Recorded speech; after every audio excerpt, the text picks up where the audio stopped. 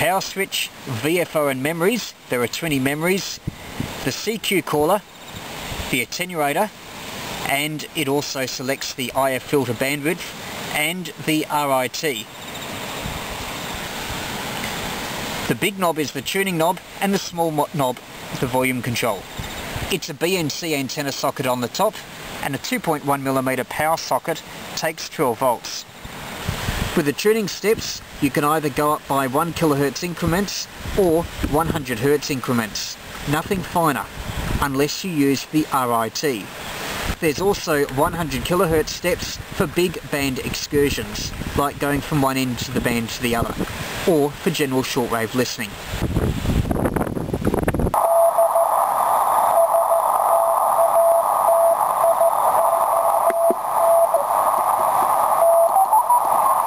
What are the pluses?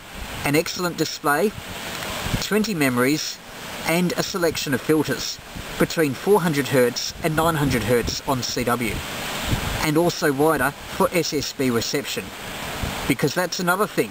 It's got a general coverage receiver between 5 MHz and 16 MHz, so you can use it to listen to WWV, shortwave broadcast stations, SSB amateurs and more. There is an internal battery holder, but I didn't use it. It was handy having an inbuilt keyer as well as an automatic CQ caller. But I should point out that you can't completely customise the automatic CQ caller. It always ends in PSEK. You can't get rid of the PSE. Also, you must press the button every time you want it to call.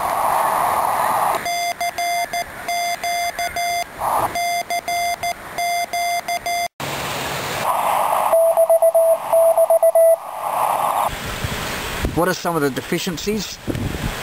The volume isn't quite enough to comfortably drive a speaker, particularly on 20 metres. This is really a headphones only set. There's an oddity in that you must plug in the key or keyer before turning on the power.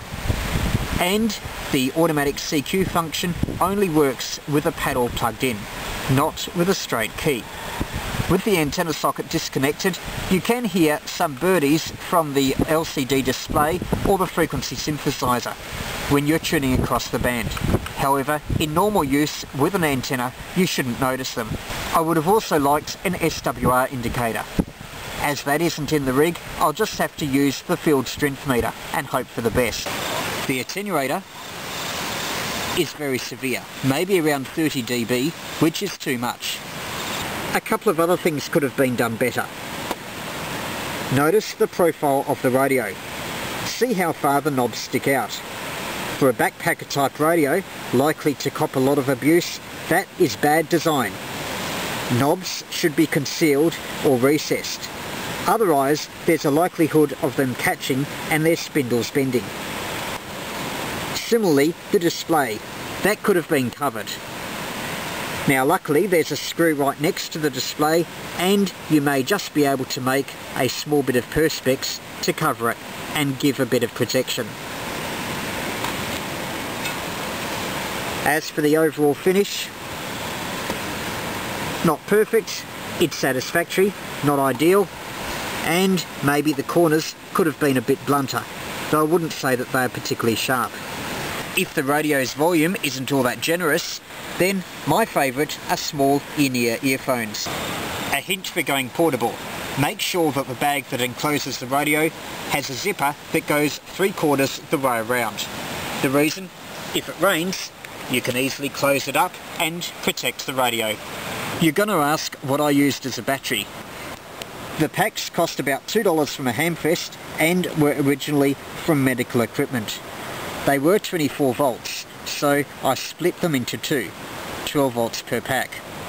I wrapped it with gaffer tape and put a socket on it so I can plug in lead-ins to various QRP transceivers. As for the amp hour, I don't know, I think it's around 4 amp hour, but whatever it is, I get hours and hours of use with a QRP transceiver, particularly something like the Ten Tec that draws very little on receive.